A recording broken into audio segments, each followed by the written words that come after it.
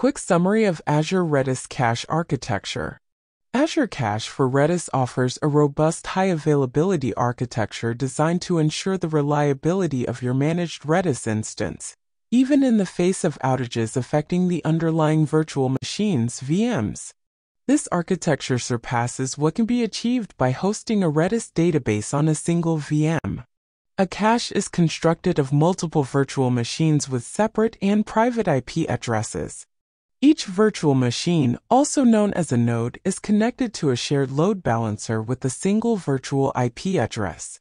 Each node runs the Redis server process and is accessible with using the hostname and the Redis ports. Each node is considered either a primary or a replica node.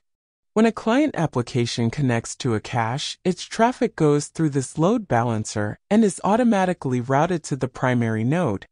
Application. The client application is any software or service that needs to interact with the Redis cache. This can include web applications, mobile apps, or backend services. In Azure Cache for Redis, instances in the applicable tiers operate on a pair of Redis servers by default. These two servers are hosted on dedicated VMs. It's important to note that in the open source Redis, only one server typically handles data write requests. With Azure Cache for Redis, one of the two servers assumes the role of the primary node, while the other serves as the replica. Once the server nodes are provisioned, Azure Cache for Redis automatically assigns primary and replica roles to them. The primary node is primarily responsible for handling both write and read requests from client applications.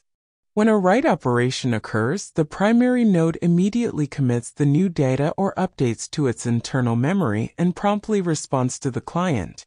Simultaneously, it forwards the write operation to the replica node asynchronously, ensuring data redundancy and fault tolerance. This approach ensures that your Redis cache remains highly available, even during planned or unplanned outages, by distributing the workload and data replication across two dedicated VMs. In the event of a primary node failure, the replica can be promoted to the primary role, minimizing disruptions and maintaining service continuity.